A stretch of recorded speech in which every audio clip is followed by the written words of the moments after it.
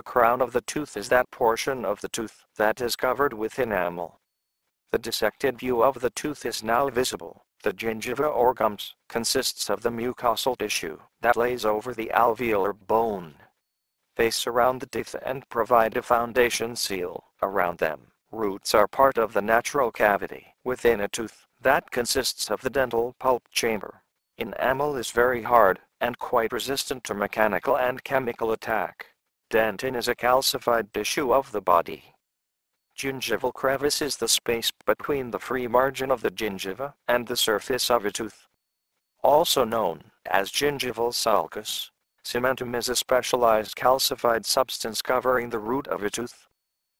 The dental pulp is the part in the center of a tooth made up of living soft tissue and cells.